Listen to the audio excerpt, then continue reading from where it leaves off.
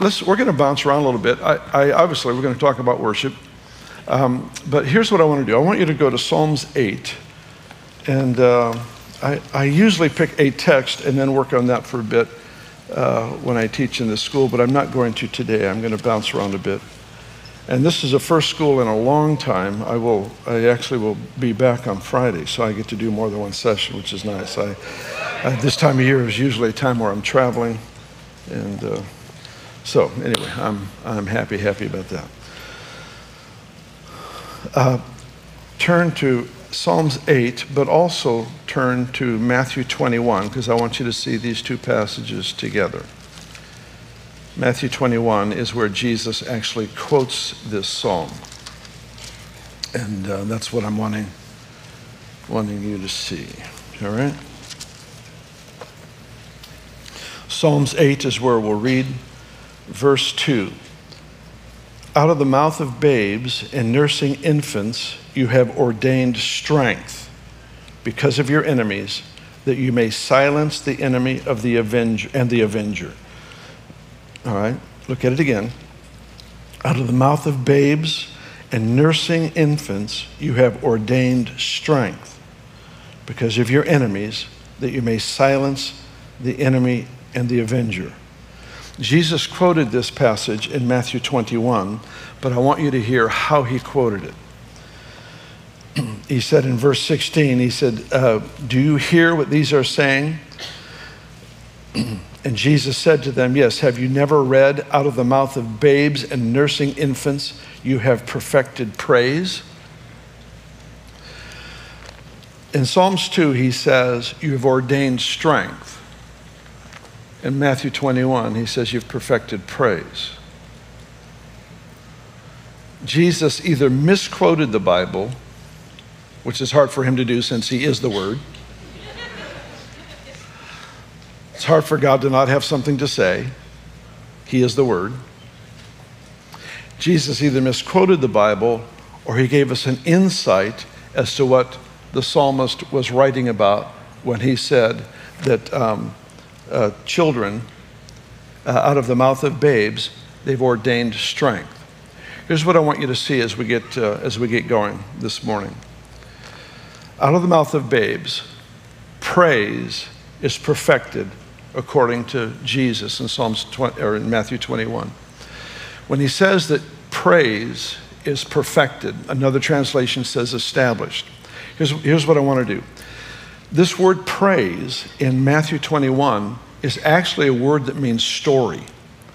And so when you see strength, Psalms 8 says strength. Matthew 21, I'll get it right. Matthew 21 says establish strength. He is interpreting the fact that praise is the way to personal strength. But the word used in Matthew 21 is a word that actually means story.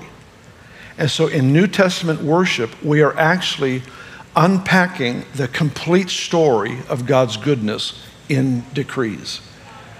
It's a story. It's as though you were sitting down with children and you were telling them the story of your vacation or where you were born or some experience you had in high school or whatever it might be, but it's unpacking the story. At one point, Jesus is talking to Nicodemus, and he says in chapter 3, he's got this dialogue going with him about being born again, and he says, we speak, he's talking about the Father, Son, Holy Spirit. He's not talking about him and the angels. If you read the context, no one has a clue what's going on but God. He says, we speak what we know, we testify what we have seen, but no one receives our witness. What is he saying? He's saying, we have stories to tell you, but people don't seem to be interested in the stories. What stories? The stories of God. I don't know if this strikes up any curiosity in you, but I want to know how the Holy Spirit was released from heaven. The Bible says the highways to Zion, the highways to heaven, built in praise. How the Holy Spirit came and invaded 120 people in an upper room and took the ordinary and made them extraordinary, touched them with the same power that raised Jesus from the dead. I want to know how that happened. I want to hear the story. I remember when my grandparents were still alive, and my parents, they would tell us family stories. I love to hunt and fish, so that's just a part of my divine call. I send animals to meet Jesus, and they contribute to my own personal health and strength. I caught some black snapper this week that we will be eating very soon. Anyway, I love to hunt and fish, and so when my grandparents were alive, they would tell us stories about when they were raised and their hunting dog and their, the activities in the snow, and I just love to hear the family stories. And we have family stories, and they go back throughout all of eternity, and the Father's looking for someone to tell the story to. Those stories must be proclaimed, they must be declared, they must have songs written about. We need more songs about the actual nature of God, the person of God, the presence of God. This light is traveling real fast from the light bulb to the stage. Jesus is the expression of the light of the Father. He is that which came from the Father and is the expression, the manifest expression of the Father. He's the exact image of the Heavenly Father. And the beauty and the splendor, his beauty is beyond all measurement in beauty. His wonder is beyond and above all wonders. His glory exceeds every ability that we might have to perceive and comprehend glory. This is who he is, and this one becomes manifest upon people that recognize him. The Bible says we magnify the Lord. How many know magnify means to make big? You can't make him any bigger than he is. So how can you actually magnify the Lord? In the sense of making bigger, you can't make God any bigger. What happens, however, is that as we give God praise and we magnify him, he becomes bigger in our circumstances, in the situations of our own life. Through decree, see, nothing happens in the kingdom until first there's a declaration. Praise is that decree that invites him to come and do what might otherwise not be done. People sometimes get a little irritated at me. I don't know why, but it happens now and then. And they don't like messing with the subject of the sovereignty of God. For example, let me just mess with you a little bit. How many know God is in charge of everything? Do you think God is in control of everything? Every parent should know the answer to this one. You're in charge, but because there's free will in your house, you're not in control. Not every decision that's made is made according to your desire. Yes? All right. We sing about God being in control, but actually he created us with a free will and gave us a measure of choice. What is the will of God in the earth? One of the things that is the will of God is that it would become here as it is in heaven. And so we sing that, we pray it, we contend for it. What else? God is not willing that any should perish, but all should come to repentance. Is anyone perishing? Yes. Is that his will? No. When we talk about our influence, it's not in violation of the sovereignty of God. God, in his sovereign plan, wrote your role as a place of influence in unfolding his sovereign plan. Do you know that if we don't preach the gospel, Jesus isn't coming back to do it?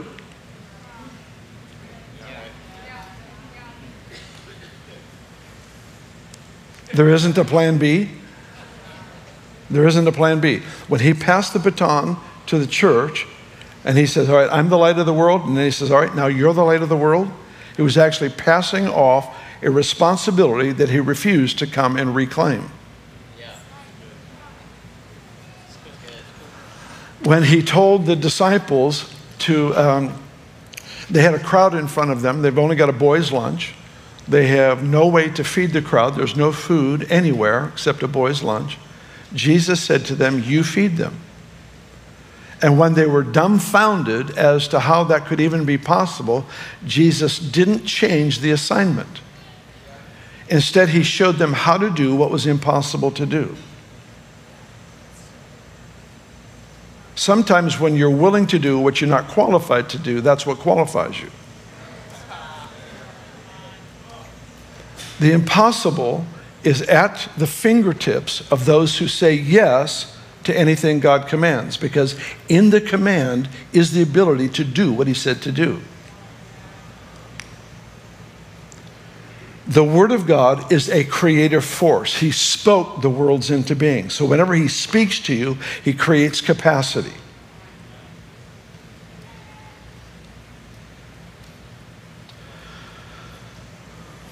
I suppose if I could choose one thing that I would want everyone in this room to leave with at the end of however long the school is, sorry, I don't know. I know it's more than a day.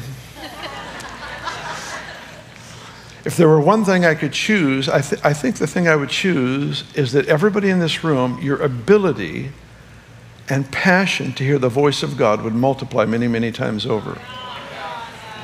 Because the scripture says we don't live by bread alone, but by every word that proceeds from the mouth of God. Our life is in his voice. Our life is in his voice. When he speaks, there's this, how many remember this verse? Nothing will be impossible with God. Nothing. That word nothing is actually two words. It's the word no, and it's the word rhema, which is interpreted word. It implies, the word rhema often implies a freshly spoken word of God. In other words, that which, not which is written, but that which has been freshly spoken by the Lord. How many know he can take what is written and freshly breathe that into your life, all right? So when he speaks to us, it never contradicts what's written. All right, so nothing is impossible with God. Nothing, no thing, no freshly spoken word of God will be impossible. Impossible means without ability. So here's how, one way that verse can be translated. No freshly spoken word of God will ever come to you that does not contain its own ability to perform itself. No freshly spoken word of God will ever come to you that does not contain its own ability to perform itself. The ability for the miraculous is in the seed, in the word that God has spoken to us. And so hearing from the Lord as we sing, as we worship, in the preaching, in the one-on-one conversation, all of us have this ability to hear from God and to repeat what he says. More and more, you watch over the next 10 years, more and more, some of the most extraordinary miracles we will ever see will actually take place during worship times when decrees are made by those who are speaking or those who are singing, those who are leading in song. A decree will be made and miracles will be released. Not to manipulate, not to cause in the sense that we want to force something to happen, but to hear the heartbeat of God.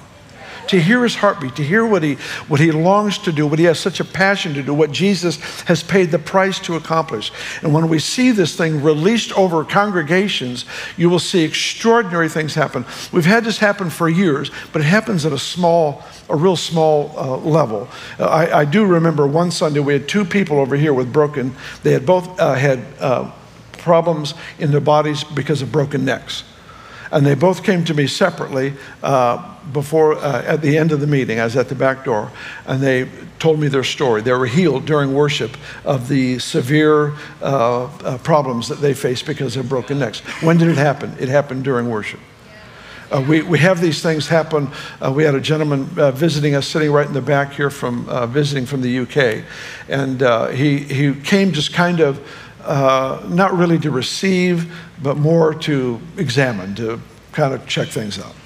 And he was encouraged to do it, so he said, all right, I'll go. So he came, and he had just sold all of his sporting equipment, anything to do. He was very active with kayaking and all kinds of outdoor sports, but he had such a severe injury of his shoulder that couldn't be repaired. Spent all this money on I think I don't know if there was multiple surgeries, what there was, but anyway, they finally came to the conclusion he's going to have to live with this injury.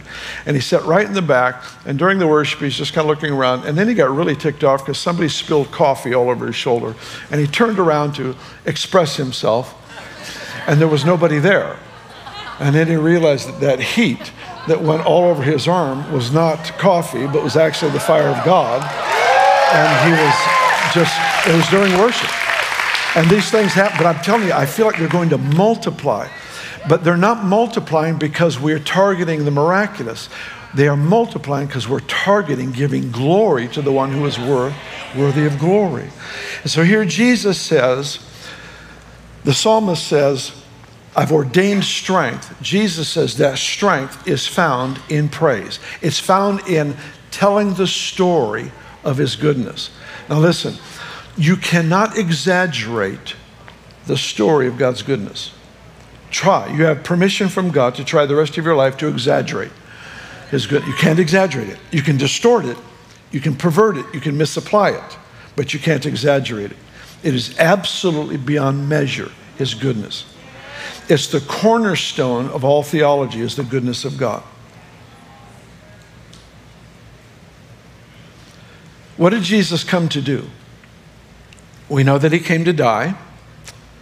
We know that he came to destroy the works of the evil one. We know that he came to initiate a realization of the kingdom of God come to earth. We know that he came to do a number of things, and you go through the scriptures. We know that he came to reveal the name of the Father, that's in John 17. Are you guys alive? Everybody's still alive? We know that he came to do a number of things. But if you take everything that's on the list, reading through all of the New Testament that describes why he came, it all sums up in one phrase. He came to reveal the Father. Why? Because we live on a planet of orphans. And he came to reveal the Father. And your job and my job is to learn the story of his goodness. Put them into words. If they rhyme and they're worthy of a song, wonderful. If they don't rhyme, they're not worthy of a song, it's still needed to be declared. Don't do things for performance. Do things because they're right. Do things because they are true. You can sing a prophetic song that will never be repeated again. That's fine. Don't do something to market it. Do something because in the moment it's alive. In the moment it's alive. In the moment the breath of God is on that phrase, on that statement, on that theme. And you just flow with that theme, and you lose track of what's going to be remembered and what's going to be recorded. That is so not important in moments like that.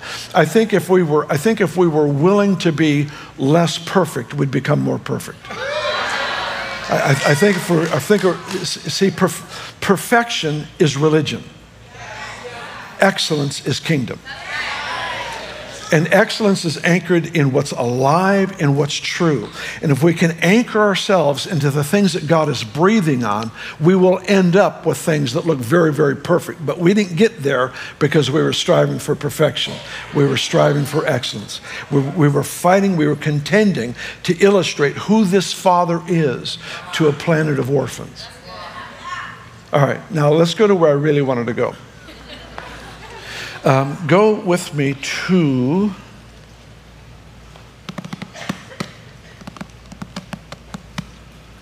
somewhere in the Bible. I want you to go with me to to Isaiah. Isaiah 60. Isaiah 60. Put a piece of paper there or something. And then jump over to Psalms 102.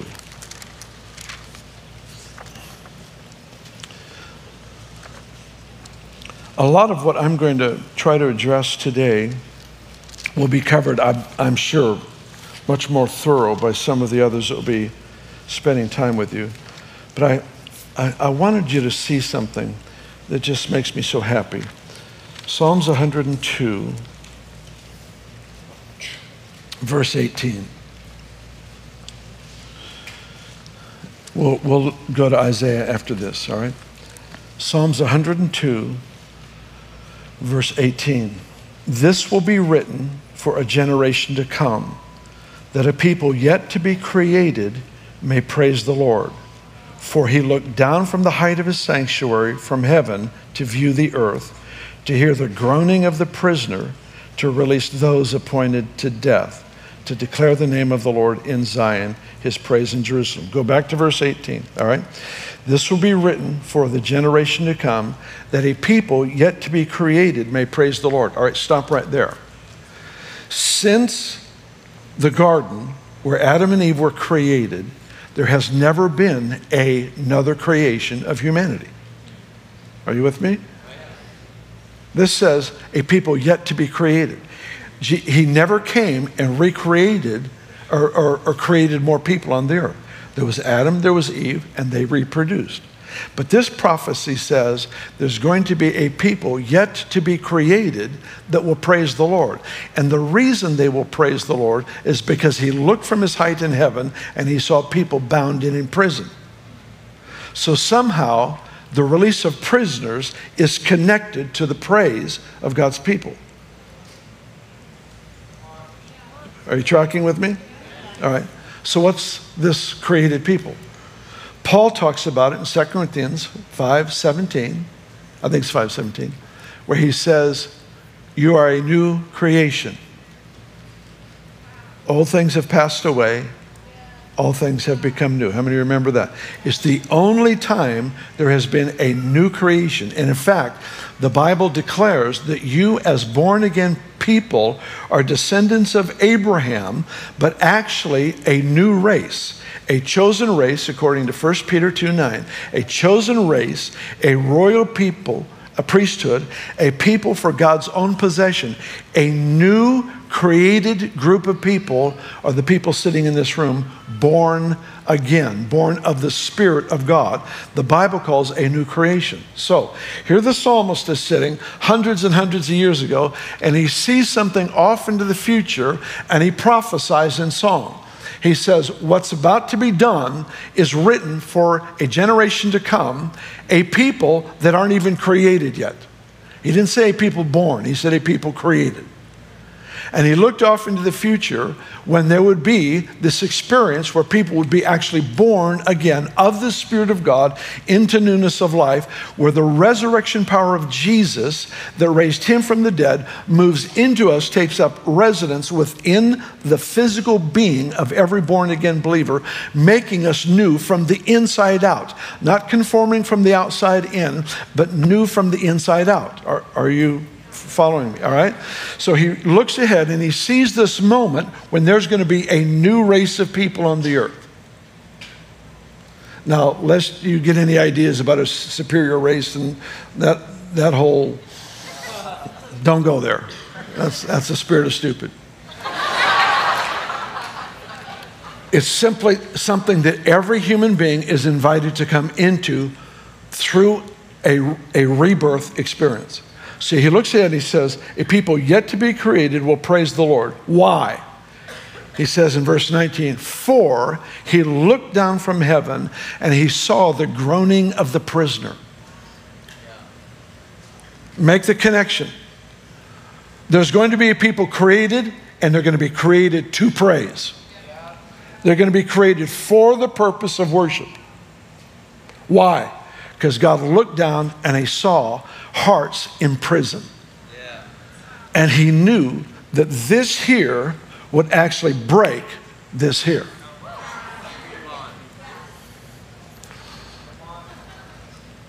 This should make you happy.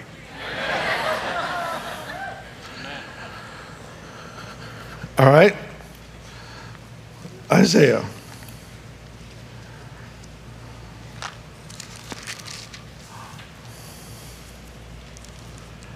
Instead of 60, we'll go to 62.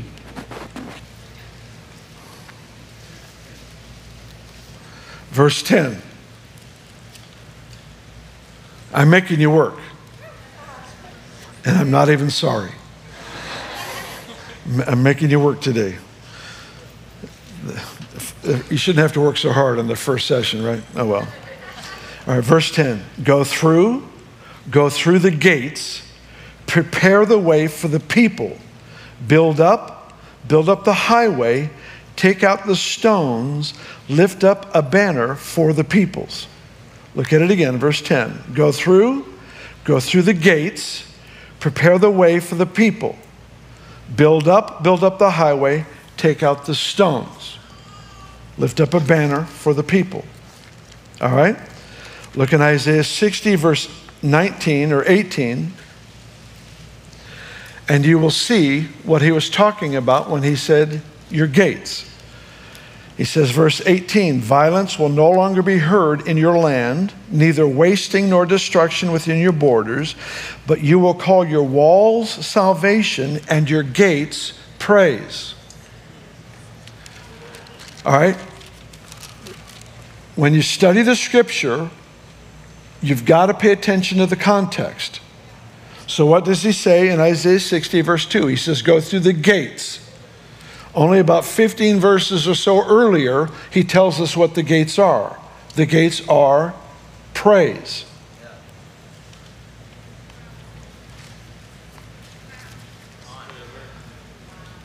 I want you to see, I want you to visually see. You're artists, you should be able to see this. Go through the gates, clear the way for the people. Why? Because praise is road building equipment. It removes obstacles between people and God that exist in the spirit realm. Build up the highway. What's a highway? It's a place of easy access. When there's no praise in a city, you watch. It's very difficult to get people saved. But when the church responds to the presence of the Lord and His greatness and declares His greatness, suddenly people start getting saved in great numbers. Why? Because things in the unseen have been dealt with. Now in Revelation, it says that the gates are made of one solid pearl. The gates to the city of God are made of one solid pearl. How are pearls formed? Yeah, through irritation, right? Irritation. Anybody can praise when they won the World Cup or the Super Bowl or the Reader's Digest sweepstakes.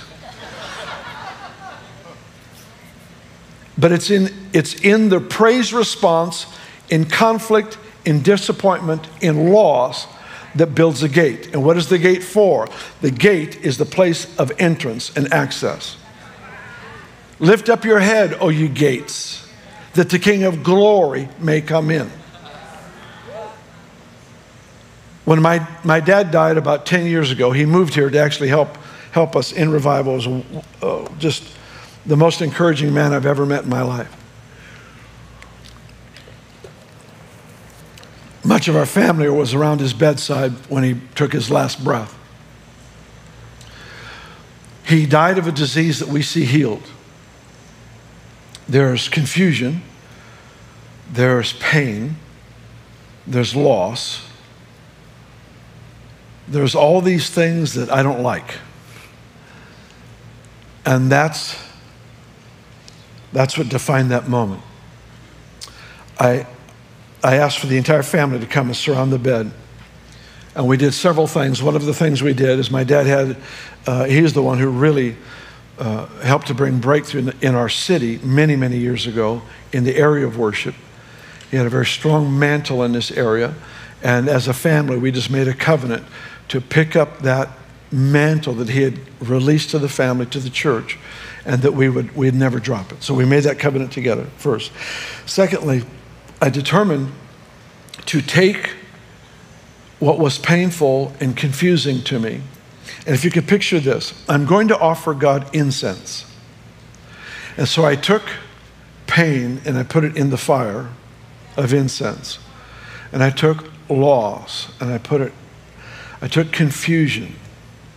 I took guilt, all the stuff, and I let it flavor the fragrance of worship, because I'll never have the chance to give Him that same sacrifice in heaven.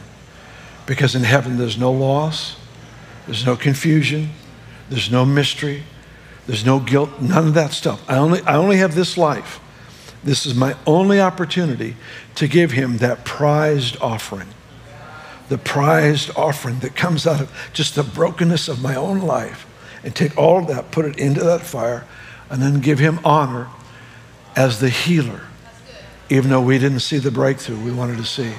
To give honor to God because He is so good to our family and has blessed us so much. And we as a family and individually continue just to pile on any confusion, any sense of loss, any sense of pain, just to put it in there and just to offer, in spite of loss, in spite of all this that I don't understand and I can't control, to offer it up as an offering. Because I'll never have the chance to give him that gift in heaven. This is my only chance. And in the pain of that moment, to lose the greatest encouragement of my life is a very painful thing. The pain of that moment made that offering more valuable in his own nostrils, if you will. That's how gates are formed. They're formed in conflict. The conflict of thought that says, wait a minute, you didn't get the miracle that you cried out for. That's right. And God is still good. There's the conflict. And I give him praise. Yeah, but you should have prayed this way or that way. You didn't pray, you didn't do these things to get the breakthrough that you could. That's right. There's conflict. Just the irritation of these things rubbing together is forming something in me, because I'm determined to respond to him based on his goodness, not based on my experience, good or bad. And see, this says go through the gates. What are they? They're the gates of your own life where you have chosen to give him honor regardless. You form the gates. You create the gates by taking your moments of victory. In moments of victory, celebrate the goodness of God. Make sure he gets all the credit for anything good that happens. I'm real serious about this. If I'm looking for a parking place and I find one where I need it, I give him thanks. If I don't find one where I need it, I intentionally give him thanks that I have the privilege to walk and to get to where I need to go. I mean, the point is, it doesn't matter what happens, he's going to receive glory. He's going to receive honor. And what's happening is that throughout my life, throughout the last 45 years has been the forming of this gate.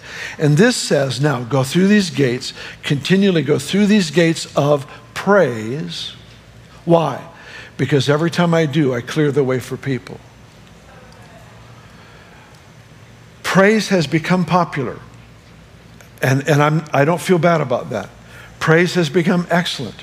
Our musicians work hard. The music that they write, I mean, my goodness. You don't even have to be saved to enjoy. You can come in and just sit down and go, oh, this is just glorious. In fact, we have people that come in and say, oh, the vibe is so good. It's all right. Whatever works. But the problem is the shift can move from the one who is wonderful to the artistic expression itself. Don't dumb down excellence. Just make sure you can worship when no one's watching. I don't want anyone leading us in worship that doesn't worship when they don't lead.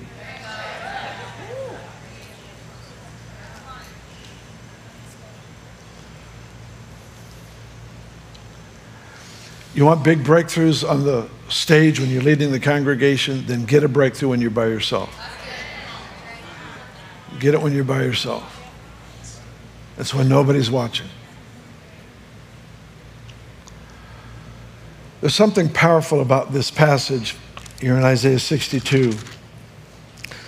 Clear the way for the people. Go through the gates. Prepare the way for the people. Build up. A New American Standard, I think, says clear the way for the people, if I remember right. Build up the highway. Take out the stones. Lift up a banner over the peoples.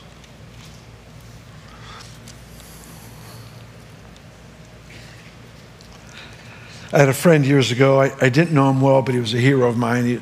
To be with him was honestly like being with the Apostle Paul.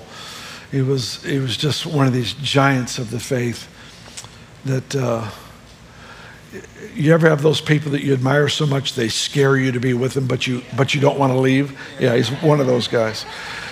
He was a missionary, and he was in Marshall Islands.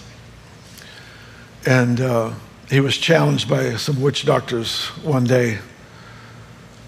He says, can you do this? And they brought him over to a circle of men that began to chant and to chant and do this thing. And these dancing women came out of the hut in the middle of this circle of men, and they literally floated off the ground into the air. They levitated off the ground. And the witch doctor leaned over to my friend and said, "Can you do this?"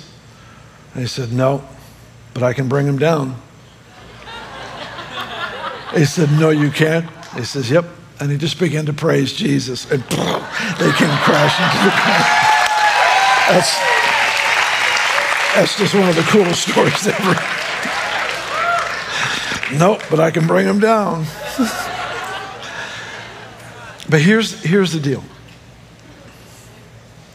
Worship, is this extraordinary weapon of war.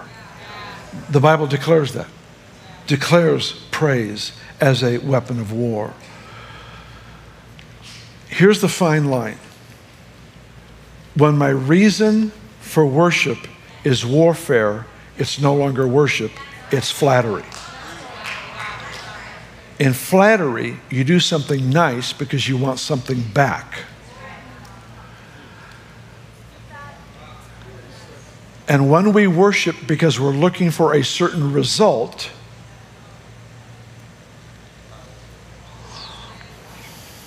let me try this side. When we worship because we're looking for a certain result, we are doing nothing more than flattery.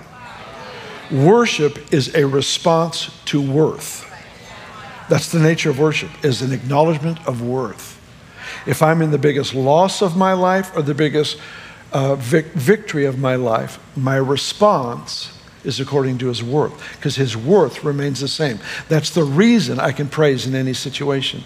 It's the reason I can bow low and worship and honestly be honest in my expression, excuse me, in my expression of exalting him. It's honest. Do you know that if I worship only when I feel like it, that's not honest worship. Honest worship is when I do it based on who he is, not my own circumstances. People say, "Well, I don't want to lift my hands because I just don't feel like it. It wouldn't be genuine." Oh, that's the perfect time to do it, because that just shows you recognize who's Lord. You do it based on who he is, not based on how you feel.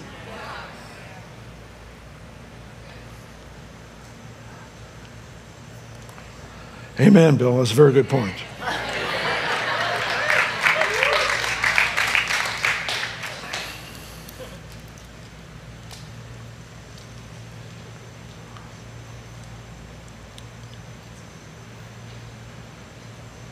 Turn your eyes upon Jesus.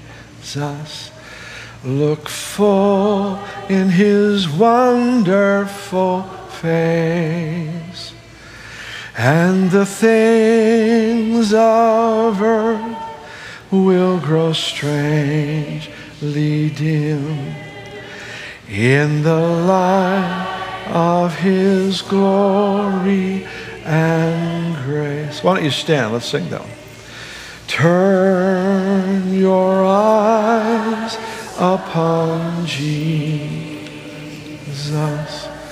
Look full in his wonderful face, and the things of earth will grow strangely dim in the light of his glory and grace. Sing it again. Turn your eyes upon Jesus. Look full in his wonderful face, and the things of earth will grow strangely dim in the light of his glory and grace. Lord, I give you my heart. I give you my soul.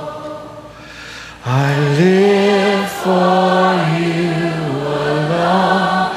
Every breath that I take, every moment I'm awake. Lord, have your way in me. Lord, I give you my heart. I give you my soul. I live for you alone. Every breath that I take, every moment I'm awake. Lord, have your way in me. I will give you all my worship. I will give you all my praise. You alone I long to worship. You alone are worthy of my praise. I will give you all my worship. I will give you all my praise. You alone I long to worship. You alone are worthy of my praise.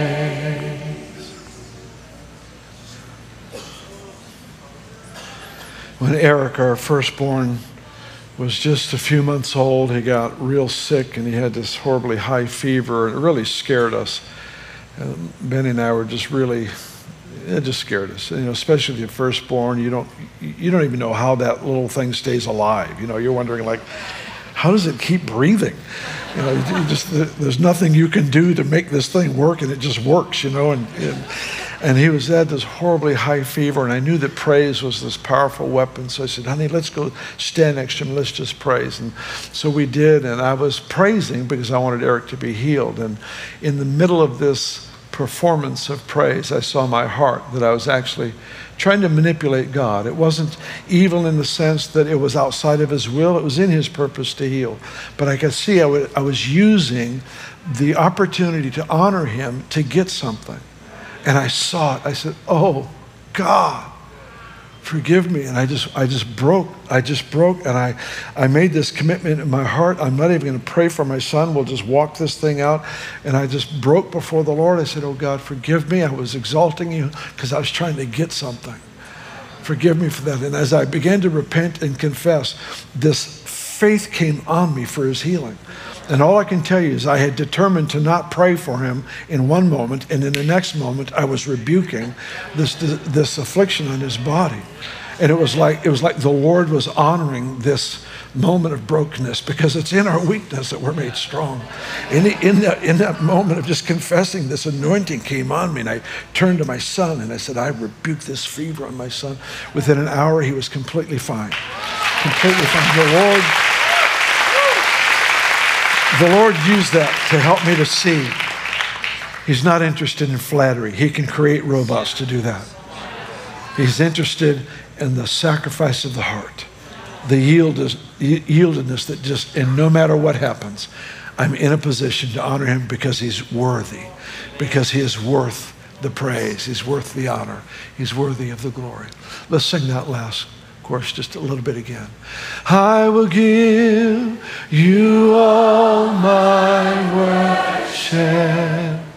I will give you all my praise. You alone I long to worship. You alone are worthy. One last time. I will give you all my worship. I will give you all my praise.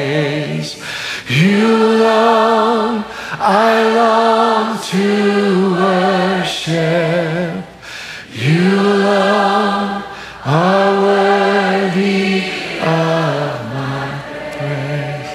Lift up your praise. Bless the Lord.